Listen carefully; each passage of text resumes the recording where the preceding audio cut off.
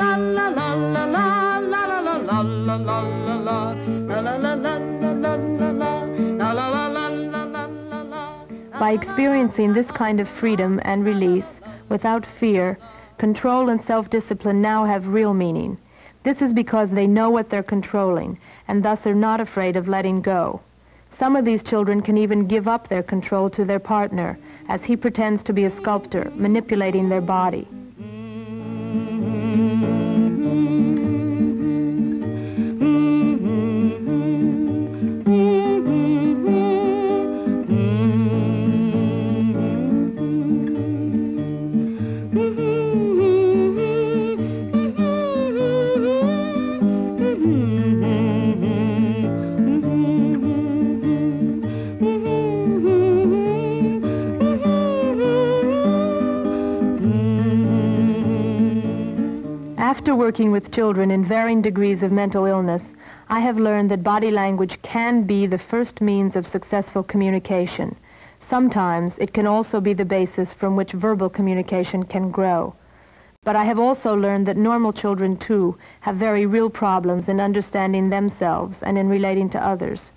If these children can become conscious of their bodies, it could mean that they are experiencing the first vital step toward a total integration of themselves. We cannot tell children what their needs are. We cannot tell them how to express themselves or how to listen. We can provide